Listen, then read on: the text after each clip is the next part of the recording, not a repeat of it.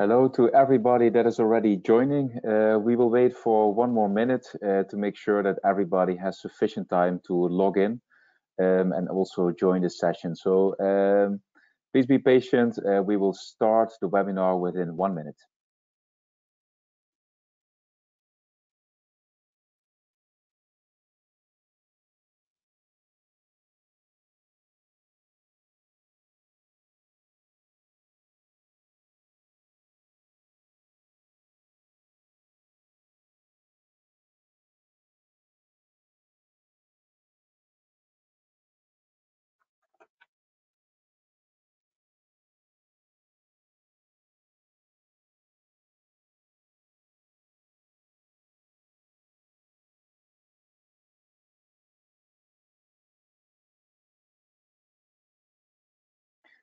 Okay, I just got the signal.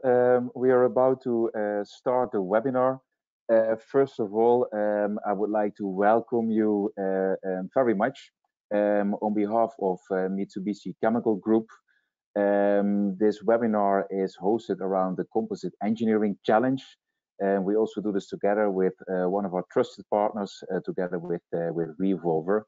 My name is Tim Vorage, and I will be your host during this webinar.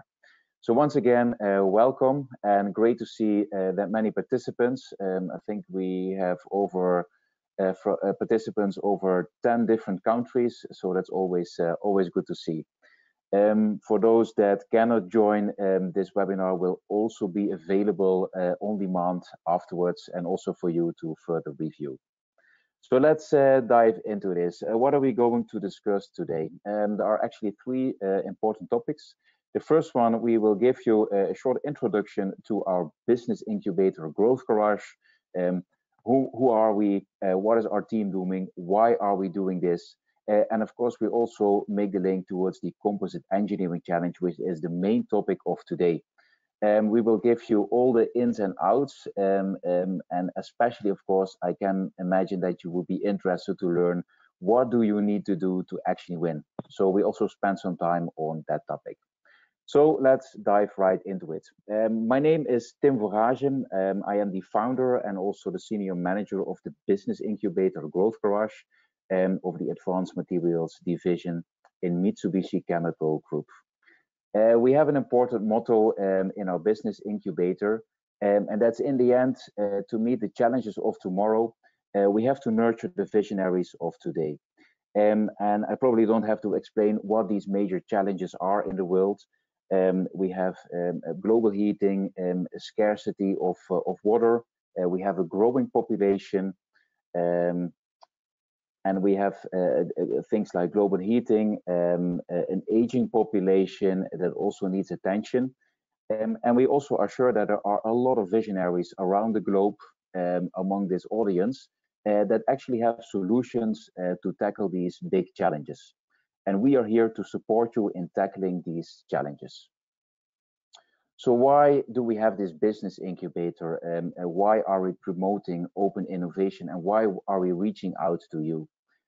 We hear a lot, let's say, in the world that innovation is really all about big ideas. In essence, yes, that is part of it. But we also strongly believe that it is only an innovation if that big idea also finds implementation. And that is something where we come in and also where we are willing to support you. Today, we are not only talking about innovation, but actually also about open innovation. And what does that mean? That also means that we would like to collaborate together with you. Within our business incubator, within Growth Garage, we are working with a lot of different partners inside Mitsubishi Chemical, but also outside in the industry. So that also means that we have a broad network, a broad ecosystem that is able to support you. So whom are these partners? As mentioned, these are partners, but also people that are part from our expert jury panel that is not only there to look at submissions, but is also there so you can reach out to them and also get in contact with them. We mentioned here, let's say, a couple of our partners. In the middle, you see Wevolver. That's a platform that we closely work together with in our engineering challenges for many years now. So also a big welcome to all the colleagues from Wevolver. And there you also can see companies like ATC, a producer of thermoplastic composites in the US for the aerospace market. We have somebody in the jury from Specialized. We have media partners like Composites World and JEC, also where we are working together with and also helping us to not only, let's say, promote this engineering challenge, but also to help you to search for more exposure about your great ideas, about your products, about your applications. Furthermore, I would like to mention Diamond Edge Ventures. That's our corporate venture arm. They're also part of this group, part of this challenge. And also there, if you have funding requirements, you also can get in touch with them.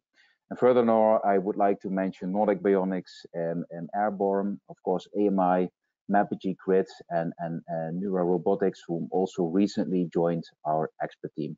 So as you can see, we are always further expanding our ecosystem and also making it more relevant for you to make sure that we have the right expertise on board to help you and your big ideas even further ahead. So the Business Incubator has an open innovation platform on which we really foster open innovation, and we are looking for collaboration with innovators, with entrepreneurs, and actually with you to make sure that we can also support you. And in the end, it's all about, let's say, tackling those big challenges. As said, open innovation for us is not only the big idea, it's all about the implementation. And there we are able to support you. On one hand, not only with looking what are the materials that you would require, we also help you selecting the right ones, designing, creating a prototype, scaling actually the products. But we also have experts around the industry, even in marketing, in business intelligence. We are working together with a venture group. And of course, we can also make sure that your big idea also gets global exposure on a platform with our media partners. So as said, we are going to help you with implementing, but of course, there are a couple of selection criteria your submission needs to meet. And a couple of them are, let's say, the technical feasibility, the commercial feasibility. We will look into scalability of your idea. But of course, also the team that you are working with, if you have the competences and capabilities to follow up with us. And of course, any idea that favors, let's say, sustainability would be great. What do we mean with that? Ideas that, on one hand, avoid waste, ideas that support, let's say, the circular economy or reduce CO2 emissions in any way. Those ideas are typically favored. I will come back to the selection criteria a little bit more elaborately later during the webinar. As said, we have an open innovation platform, so you can find us online if you have not already. We have a homepage with a lot of information on how we typically work with the finalists, with the winners, what kind of challenges we have already done in the past, and also more information, of course, on the Composite Engineering Challenge. You can find more information regarding the judging criteria, including a download, and that you can also read it, let's say, in peace with a cup of coffee, to really make sure that your submission also is able to meet those criteria. And of course, you are able to apply. So all of this you can find on our open innovation platform. As said, we have already done a couple of engineering challenges at this time. The Composite Engineering Challenge is actually the fourth one that we are doing. So far, we have worked with very different companies, different fields, from drones to robotics or even autonomous delivery vehicles. So a big variety. You only see a couple of winners here because typically we have 2 or 3 winners per Engineering Challenge. And also in this one, we actually have 3 separate winners. I will come back, let's say, to the awards that we have and also the packages that come with it that help you, let's say, to realize your big idea. A bit about our track record. So for the past engineering challenges, we had almost 150 submissions from over 33 countries, and in the end announced 35 finalists. And typically also we ask the community of Revolver also to choose a winner. So it's not only the expert jury panel, it's also the community that is going to judge on the submissions. We've spent on support over 100K, and at this moment we are working with almost 20 startups and scale-ups. So we're building quite a track record around the globe. So what can you expect from us? In the end, we also very much realize that all the ideas are different, that you in your startup or scale-up or innovative company are at a different stage with your product or in a different stage with your business. That also means that we are going to tailor the support towards your needs. So what does that support entails? It's a selection actually of the list that you see over here. And I will shortly go through. We give you guidance, of course, in selecting the right material and technology. We support with the design of the part, also design it for manufacturing, and also depending, of course, on the series size that you intend to make. We are able to support you with material samplings, with prototyping. We have simulation expertise on board, and of course, we also can make a cost prognosis depending on the series size, depending on material and technology, what the costs eventually will be of the parts that you are going to produce. As said, collaboration is important in open innovation. So that also means we give you access to our network. That means not only to our online community, but also to our partners and to our jury members. Furthermore, you will get access to industry experts, but also experts in the field of sustainability and market intelligence. We also have the opportunity to expose you to potential customers. And of course, we also will link you to our senior management in our Mitsubishi Chemical Group. And you are able to get in touch with our venture group, Diamond Edge Ventures. Lastly, let's say, of course, via our media partners, we will make sure that your big ideas get exposure around the globe. So that is also part of the package. As said, this is very broad and will be tailored in the end to your needs. Having said that, giving you a short introduction on the business incubator, why we do this, and let's say how we can support you. It's time to dive further into the Composite Engineering Challenge of this year. We realize, let's say, that in the field of composites and producing lightweight parts, that there is still, let's say, a lot of manual labor. And if you are producing your first prototype or even your first 10 or 100 pieces, a lot of the parts are being produced, let's say, in hand or manual layup or even with spray layup. The question, of course, what happens if you want to produce hundreds or thousands or even 10,000s of parts? How are you going to scale your production? And in the end, it might be difficult to do what you are already doing. It could be too much manual work, maybe too labor intensive. You have very long cycle times, or even, let's say, the parts that you produce are not reproducible. So that means you have to find other ways to scale your production and to scale with composites. Furthermore, we also see some in our community receive some messages, hey, I really would like to improve my part performance, and also there with choosing the right materials, with choosing the right manufacturing technologies, you also are able, let's say, to further improve part performance.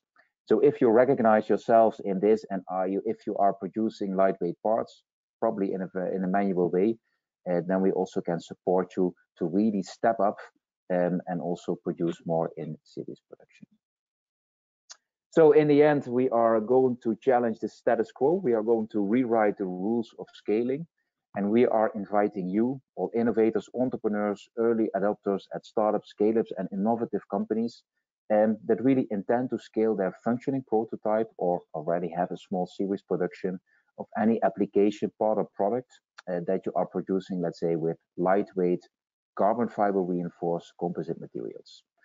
If you have the ambition to really scale your business, to scale your production, then you are really, let's say, on the right spot. And we would kindly advise you, let's say, to participate in this composite engineering challenge. What kind of applications, part of products are we actually talking about? And this can be a huge variety. We just listed a couple of categories. I also have to notify you if you have applications that do not fall within any of these categories. Don't worry, this challenge is also open for you. We see a lot of applications and products in the field of reducing fuel economy by lightweighting, eventually, let's say, to reduce the amount of CO2 emissions. Typical applications are within new mobility, autonomous delivery vehicles, but we also see aerospace and marine there. In the second category, we see companies that try to improve accuracy, for example, within robotics, or want to increase speed or reduce energy consumption of moving parts. Also there, UAV or let's say autonomous aerial vehicles are also possible. Category 3 is all about improved performance, so a reduction of vibration, damping performance, crash resistance, but also corrosion resistance. Category 4 is about improving process efficiencies. There we see that with some of the composite technologies, composite manufacturing technologies, we can do part integration, where you can go from 5 parts to 1 part, for example, or have a much easier assembly process, reducing the complexity in the end of your production. Category number 5 is around improving the well-being of people. So also there we see typically applications within wheelchairs, for example, exoskeletons, or maybe even bionics, let's say in broader sense, but also in medical instrumentation or bicycles, for example. So in the end, let's say a broad range of applications is possible. As said, if you are not on the list, still feel free to participate in this composite engineering challenge. I think I can imagine that you're also curious on what kind of materials and production processes we have, let's say, within our toolbox to support you. So a little bit about this. In principle, you can divide it, let's say, in 2 areas. On the right, you see the thermoset materials, the forged molding compounds, typically with a carbon fiber of around 2.5 inch. Or the prepregs that some of you also probably are familiar with, can be woven or non-woven in combination with, for example, epoxy or vinyl esters. So that's the thermoset part. On the other part, you also see materials that either, let's say, can be used for 3D printing or injection molding, like Chiron Max, for example, with carbon fiber fillers, let's say up to 40%. Chiron Tex, a material that is a fleece that can be used for the production of parts. And you see one example of our partner ATC here, or even unidirectional tape like Chiron Ultra. So all of these materials are to your disposal. All of these materials can be used, sometimes even in combination. And of course, they also come along with a design package, but also different ways of manufacturing.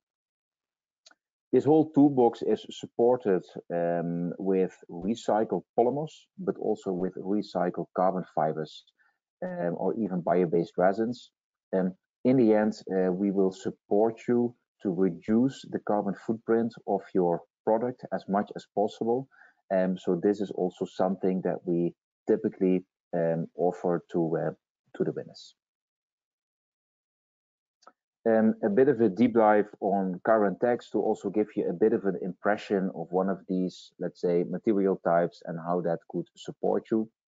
Chirontex is one of our carbon composite material platforms with a novel technology called dry impregnation. We are actually able to produce organofleeces, as you can see in the middle. They look like a textile, they look like clothing.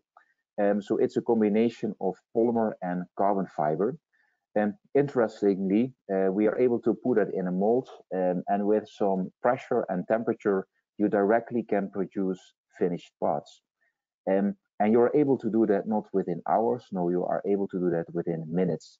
And typically this comes with an amount of automation, meaning that you are able to reduce your costs and also further improve the reproducibility of part production. In the end, because of the drapability of this material, you also have a high freedom of design. So that means that for some of the applications, for people that are actually here in this webinar, this could be one of the solutions. It doesn't necessarily have to be, because we have that whole toolbox to our disposal, and in the end, we can pick and choose what would be best in your situation.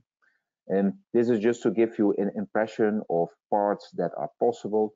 And as you can see, some of these shapes are quite complex and can be in combination even with water jetting or with cutting, or in combination with adding inserts. And as you can see, also quite big shapes like helmets can be made out of it. So the freedom of design is absolutely great. In the end, what we are trying to do is make a translation from your prototype, probably produced, let's say, in a relatively manual way, to see how these more advanced materials and technologies can also help you to really scale production, go to a higher number of parts, and reduce the costs, and keep your freedom of design, and really, let's say, improve the professionality of your production. And meanwhile, we'll also try to improve the carbon footprint of your solutions by, for example, using bio-based materials or recycled carbon fiber, which is available at industrial scale. And we also try to see if we can design and support you to design your part such that it also fits within the circular economy.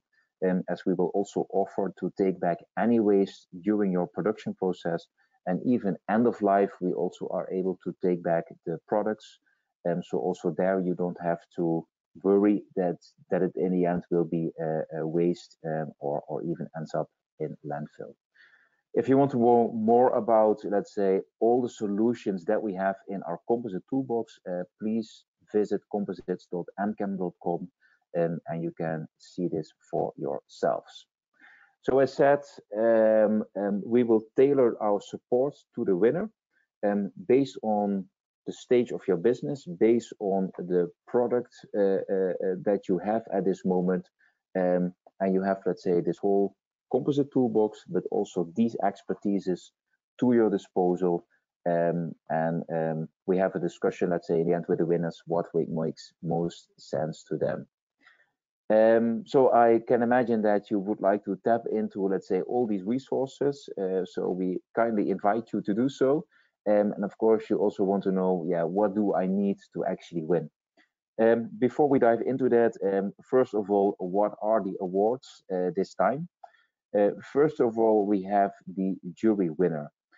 So together with all the partners from Mitsubishi Chemical, from our venture group, but also the external companies, we are going to select, based on a selection criteria, we are going to select, let's say, the winner.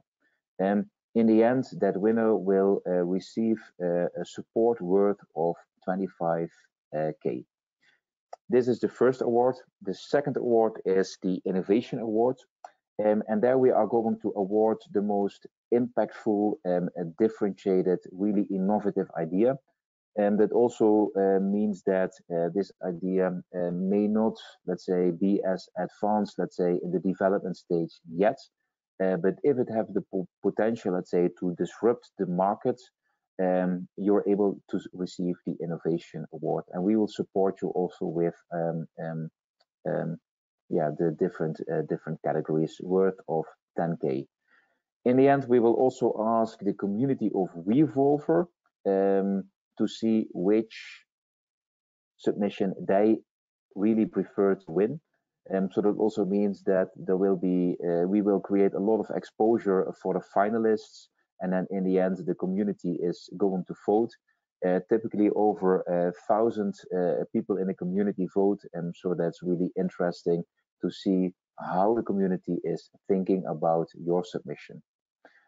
What are the key dates?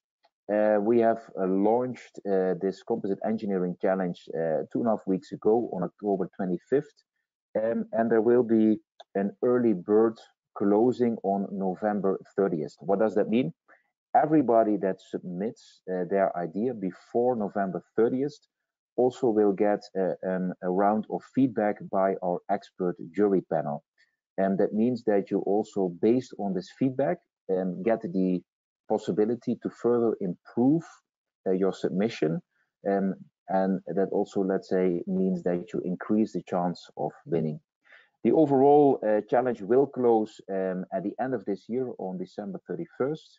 And then it will be followed up by the finalist announcement on January 11th. And of course, also looking forward to the winner announcement on January 31st. So this is, let's say, the overall list. So we kindly invite you to submit, and you do have, let's say, a bit of an advantage if you submit before November 30th. As said, we will look into quite some criteria. The first of all is the technical feasibility, and typically we use the technical readiness level there. And you can find more about this on our website. And we are going to assess how far you already are with your prototype. Did you already, is it still in laboratory phase? Did you already do some testing with potential customers? Are you already in production? So these different levels can be found, let's say, on our website. Secondly, we look, of course, into the commercial feasibility, and there we consider the business model that you have. Is it a linear model? Is it a circular model? Are you selling a product? Is it a service?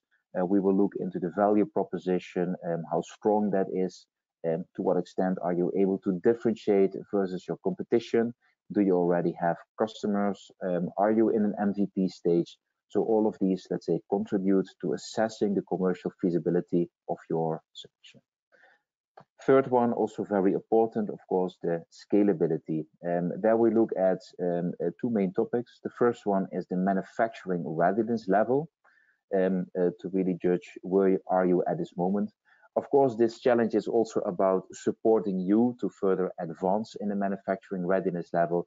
So there, it's definitely not a problem if you are in a very early stage, if you are still in a very manual stage, because we are also, let's say, here to support you to further advance in this step. But we would like to understand where you are at this moment. The other part is the team. Of course, we're also interested with whom we are going to work, and our team is going to work. What are your competences? What are your capabilities? How diverse is your team? And how are you organized, let's say, to also work with us to really implement your big idea. And as last already covered is the sustainability part. Submissions that have elements of sustainability in there are being favored, whether that is, let's say, towards zero waste, reducing the carbon footprint, CO2 emissions, or even the circular economy. Those are favored above the ones that do not reduce CO2 emissions, for example. We can imagine that this is a lot, let's say, to cover. That's also why we have some online assets available for you to be downloaded, and you can take, let's say, some time to go through them. We advise you to do so. Typically, we see that the submissions that have made use of these documents really have a high quality and increase their chance of winning. In the Exciter document, you can see some of the previous winners. You can see what they have done and also what this has brought, let's say, to their business. Some of them really accelerated and are accelerating their company at this moment. So that's absolutely great to see. And there is an entry pack where you can go through, let's say, all the requirements that are necessary for a submission. You can go through the judging criteria as set, and also we have a document available around our last engineering challenge around the circular economy. If you want to look one more time about the introduction of this, you also can go on YouTube. Even there we have a video for you to your disposal. So we are getting, let's say, at the end of this webinar, and we are asking to you, to everybody that is joining, are you ready to really rewrite the rules of scaling with lightweight carbon composites? We are really excited to see some of those submissions coming in. We already have quite a couple of submissions in, and we are really curious to see if anybody in this audience is also going to submit. So make sure you do it before November 30th, then you get another round of feedback, but please make sure that you do it before year end. So looking forward, our team is looking forward, and also our jury panel is looking forward to see all those submissions stepping in. And then we are, let's say, at the end of this webinar. It's also open, of course, for questions. So I'm really curious to hear if there are already some questions from this audience. Let me shortly check also myself. I see one question coming in around intellectual property. Yeah, a very important one. Just to make sure for everybody that is joining, we or any of our partners, we will not claim any IP rights. Please make sure if you are submitting that either you own the IP rights or at least that you are not infringing, let's say, anybody, let's say IP that is around. Just to make sure that that you are on a safe ride. So as said, we are not claiming any IP rights. Let me check if there are other questions. Yeah, somebody is asking around they only have, let's say, a beta version available. Of course, it is no problem to enter if you are in that, let's say, very early stage. Of course, it will be interesting to hear if you have already tested with some customers. Of course, that is, let's say, an added value. But still, if you are in a very early stage, if you are producing, let's say, in a manual way, it is no problem to actually enter this competition. Let me check if there are some other questions. No, there is no limit, let's say, to the diversity of the applications, whether that is in robotics or drones, marine, new mobility. There is no limit, let's say, to the diversity. Please describe your application well, show the multiplication potential, and also, let's say, how your idea can disrupt the market. Of course, that is always good to show this. But everybody is, let's say, kindly invited to submit their ideas.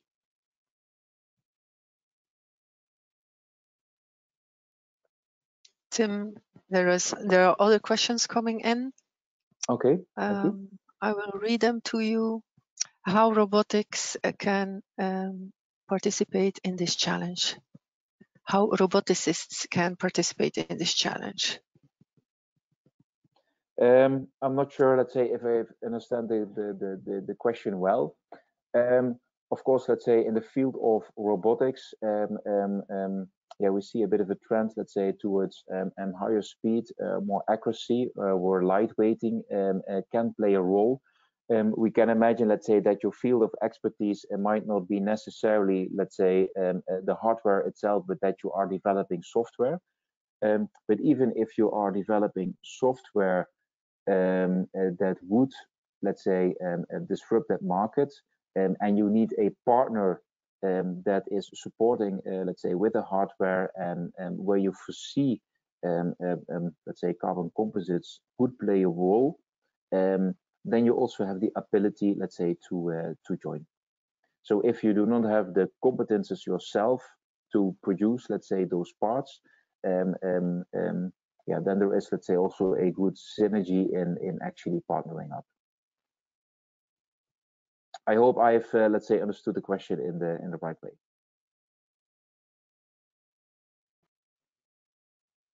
The other questions are similar to the ones you already answered. So I think we can, yeah, there will be a possibility, of course, to send also all the additional questions after the webinar to our email address that we will send afterwards. Of course. So everybody that participated, yeah, you will be able to contact us directly or go to our site. Feel free to reach out with any questions that you have. We're easily reachable, or even via LinkedIn, reach out to any of our team members. And then we're actually looking forward to see your submissions. Thank you very much for participating and hope to see you soon. Bye.